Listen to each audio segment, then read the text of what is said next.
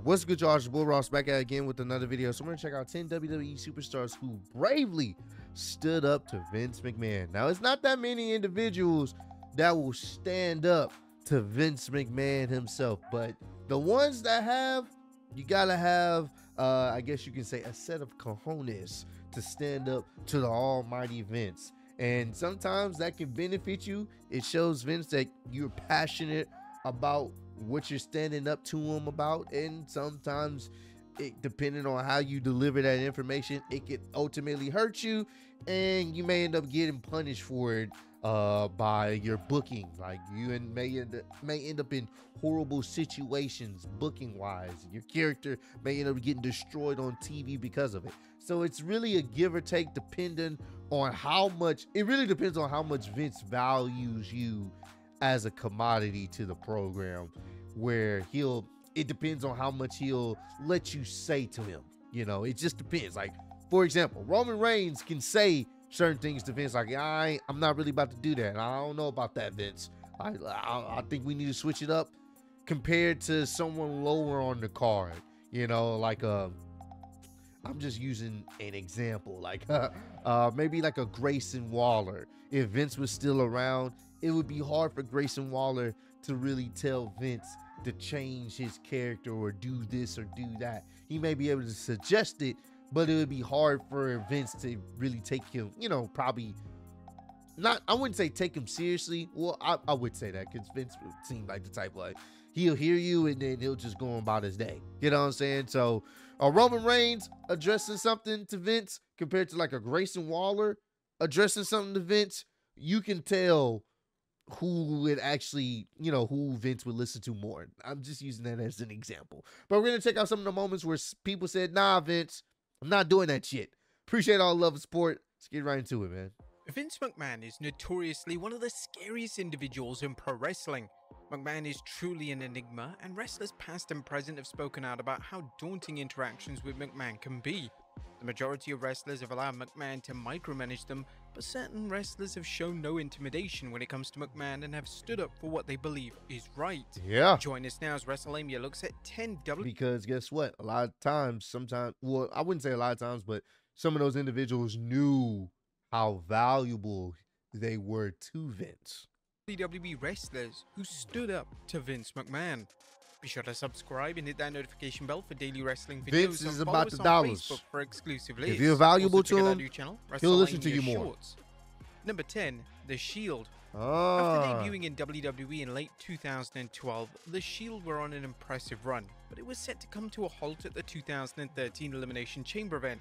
Initial creative plans called for The Shield to lose a six-man tag match against John Cena, Ryback, and Sheamus, and the planned finish was to see Cena stand tall. Dean Ambrose, Roman Reigns, and Seth Rollins knew that this was the wrong finish. The finish wouldn't have benefited anyone and would have ultimately buried The Shield just before WrestleMania 29. Yeah. It's been well documented how The Shield reacted to these creative plans, as the decorated trio decided to boldly take a visit to Vince McMahon's office, and they stood up to the creative direction WWE were taking.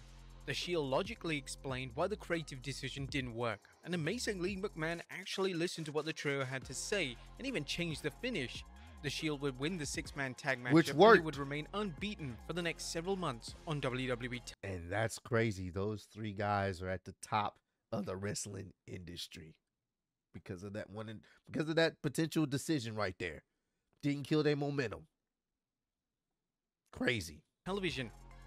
Number 9, The Godfather. In 1999, The Godfather was struggling to find a place in the card, and as a result, he went to Vince McMahon to vent his frustrations. McMahon stated that it's sometimes beneficial to be off TV, but Godfather clapped back at McMahon as he questioned what McMahon was saying. As a result, the former Intercontinental Champion was booked in a 1-minute squash on TV as a clear punishment for standing up to the boss. I just told y'all, sometimes it can benefit you to stand up to them, and then sometimes you do that and then you get punished for it, bro. In comparison, The Shield had a higher ceiling than what they had planned for The Godfather. So, who's making them more money, potentially? Put some insight into this stories on with Briscoe and Bradshaw. So I go in there and talk to Vince, and I explain my side to Vince. He goes, you know, Charles, sometimes it's better not to be on TV than it is to be on TV. But I don't hear that. I don't hear that. I keep going. No, well, I got found out. Once again, Charles, sometimes it's better not to be on TV than it is to be on TV. Don't want to hear it. Okay, all right. I'll put you on TV. You want to be on TV? I'll put you on TV. So the new card comes up, right? Godfather, Triple H, no hose, 1 minute. Wow. Number 8. That's crazy. He was telling them, just let it go, Charles. And he's like, nah, all right, I'll put you on TV. And it ain't nothing worse than getting squashed in 1 minute. Rob Van Dam. Rob Van Dam has always been a wrestler who's been willing to go against the norm and remove himself from situations that he feels uncomfortable in. In the 2000s, Vince McMahon wanted RVD to attend the annual tribute to the Troop show in Iraq, but RVD told McMahon that he had no plans of going to the event. On his podcast, this is what the former WWE champion had to say about the infamous Act of Defiance. I was stewing about it, and other wrestlers are coming up to me saying, "Man, Rob, I respect you for saying no. Like, I don't want to go either, but I can't say no. I'm not RVD, dude." Why do I always hear that? Like, there's something in my contract that says I can get no heat. You know what I mean? I just have principles, and I'm not going to be a puppet, and you know, that works for and against me. But I'm here saying that Christmas break, I'll be in California, or wherever the hell I lived at the time. I guess that was it. Anyway, it was a subject, like, are they not going to let you go? I was getting mad. What do you mean, let me not go? Like I'm a prisoner? Damn. According to the former head of talent relations for WWE, Jim Ross, on his podcast, RVD saying no to the trip resulted in him receiving substantial backstage heat. Of course, there was backstage heat. Vince looked at it as an unpatriotic act, more or less. And look, I admire and I always have Vince McMahon's patriotism, and the United States should love him because he pays a load of taxes, and I know he's legit about his love of Dr. Martin Luther King. Amen to that. But you know, sometimes you can take this stuff too far. Here's the deal. Here's how I would have addressed that. Vince, he doesn't want to go. He's not comfortable going. Number 7, Mark Henry. And that's crazy. That's so crazy, bro. That's crazy. He said, I ain't going. And Vince, knowing Vince being Vince, oh, you don't, all right. That's wild. That's so wild. Back in 2011, a prank on Mark Henry backfired in a major way, and it resulted in Henry confronting Vince McMahon and almost quitting on the spot. Henry was supposed to wrestle a dark match against Sin Cara, but Cara never appeared for the match, and this left Henry utterly embarrassed. According to Henry during an interview with Chris Van Vliet, Henry expressed why the incident made him angry, and the Hall of Famer had a completely valid argument. I felt disrespected. I felt trivialized. Out of all the work that I did, like all the sacrifices, you people say, oh, you got paid a lot of money. You know what, man? I didn't get paid enough money to dummy down my pride and respect as a man. Ain't no price for that. And when that happened, I felt like, okay, I'm expendable. I'm useless to them. They don't respect me. Being that I'm a man and I was able to say my piece to Vince and everybody involved, like, just know who I am, because that won't ever happen again. If it does, like, us talking will not be an option.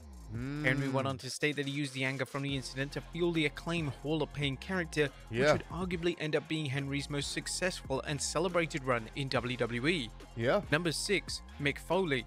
Mick Foley and Vince McMahon have always had an interesting relationship behind the scenes, and at one point during Foley's stint as a commentator on SmackDown, Foley had enough of McMahon's poor behavior and management, and this ultimately led to him exiting WWE in favor of TNA.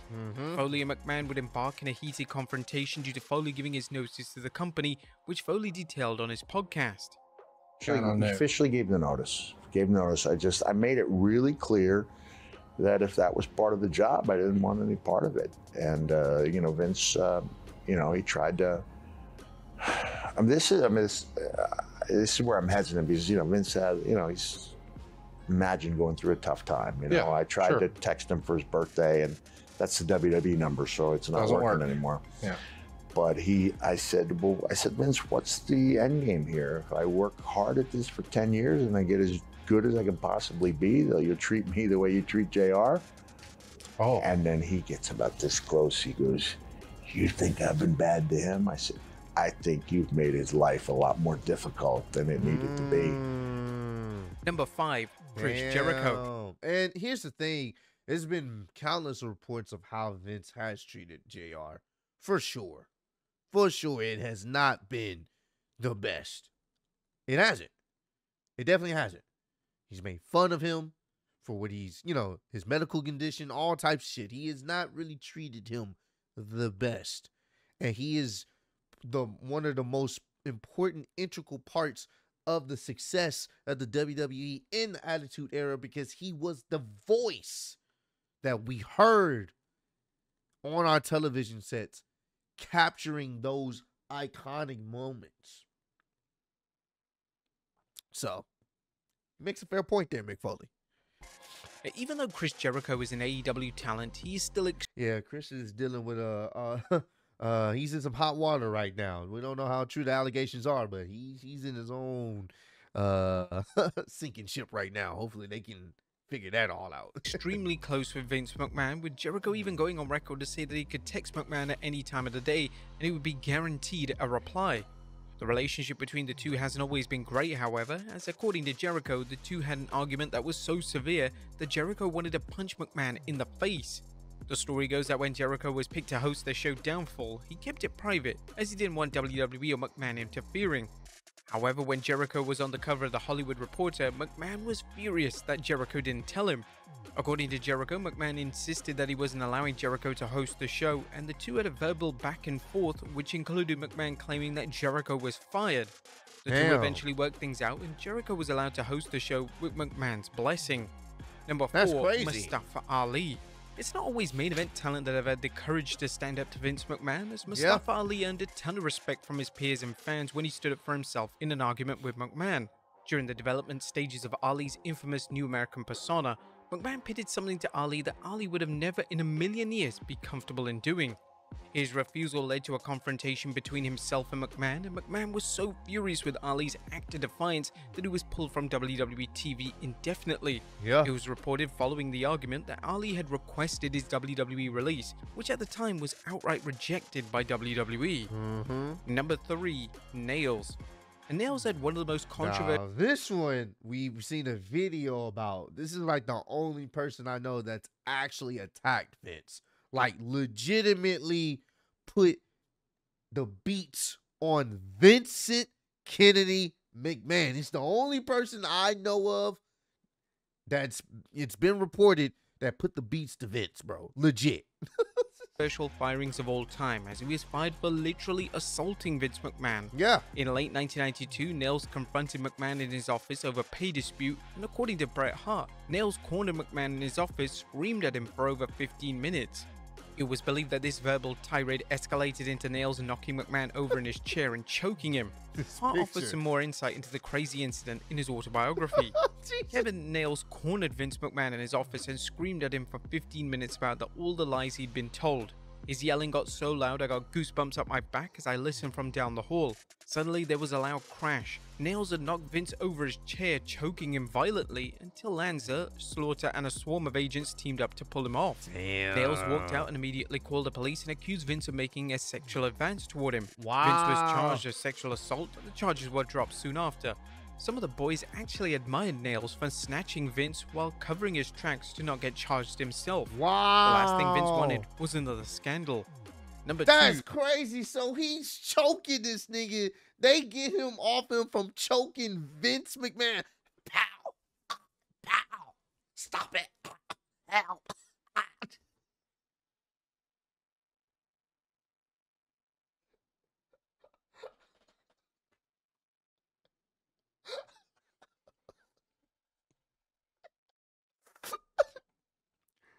So to cover his tracks, he calls the police to tell them, hey, this nigga Vince sexually assaulted me. Even though he was choking this nigga out. That's crazy. Fucking crazy. Brock Lesnar. Oh, yeah. The WrestleMania 34 main event was met with widespread criticism from fans and critics alike. The main event saw Brock Lesnar collide with Roman Reigns for the Universal title, and there was no demand to see the matchup, especially in the main event slot of the biggest show of the year. Due to fan resentment towards the match, the live crowd turned on both men as they booed and chanted for other wrestlers that weren't even in the match. Lesnar was absolutely livid with the response to the matchup, and when he got backstage, he threw his title directly at Vince McMahon, and it was reported that a full-blown argument between the two took place. Whilst the argument was said to be intense, the two eventually made amends, and the two have managed to maintain a strong relationship over the past 5 years. And number 1, The Undertaker. There's no greater bond in pro wrestling than the bond between The Undertaker and Vince McMahon. The two see each other as family, and it came as no surprise when McMahon inducted the dead man into the WWE Hall of Fame in 2022. Yeah. A friendship aside, the two have butted heads in the past, most notably in 1997 when the dead man felt utterly betrayed by McMahon. When the Montreal Screwjob went down, the dead man was bewildered. The Undertaker had a great relationship with Bret Hart and had no idea that McMahon planned on screwing Hart out of the title. The Undertaker wanted answers, and he reportedly confronted McMahon and demanded to know what on earth McMahon was thinking. According to Hart, during an interview with Sports Illustrated, the dead man was pounding on McMahon's door, insisting that McMahon explained himself to the locker room. I punched out Vince McMahon in the locker room, but the only reason Vince was in the locker room was because of Taker. Undertaker pounded on Vince's door after the screwjob. He said, "Get your ass down into that dressing room and explain yourself." And Vince wouldn't have listened to anybody else. Yeah. I wrote Taker a letter when I left. Hart said, "You have to be the voice of the dressing room and the leader now that I'm gone." And that's There you have what it, he folks. was, 10 bro. If there's anybody in The Undertaker was truly a locker room leader, bro. Truly a locker room leader that was all about making sure the business get done correctly. And he had no qualms of charging up Vince himself when he felt like what went down with Bret was not cool. That's what you call respect. And guess what? Guess what? Vince had to listen. Even though that's his employee, everybody knows The Undertaker, Mark, his what he was building even at that time. They knew he was cut from a different cloth. And Vince respected him. And a lot of people in that locker room respected him. So, hey, man, if there's anybody that's going to check Vince, it's going to be Mark Calloway, or AKA The Undertaker, man. Comment down below. Let me know, man. Some other videos you guys want me to check out. Appreciate all the love and support you guys have shown on the channel. Road to 150K, and I'm still getting Speedy YouTube Wrestling Champ of the World. Appreciate y'all kicking in with me. See y'all next one. Peace.